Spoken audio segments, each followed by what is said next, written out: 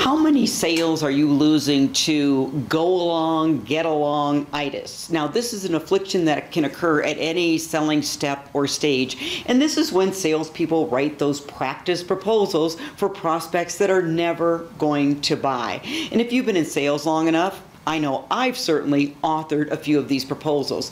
Now, how does this happen?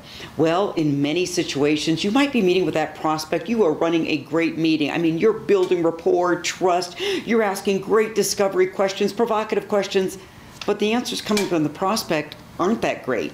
I mean, you're not hearing a compelling reason to change, trigger event. There's no strategic impact for up-leveling whatever they're doing. However, the prospect utters the magic words. This sounds interesting. Could you put something together?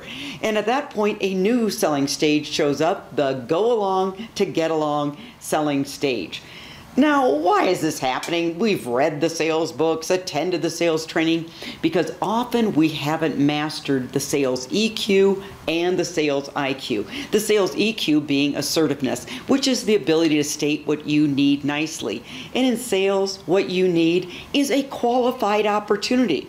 But at the root cause of not being assertive is often maybe our fear or worry.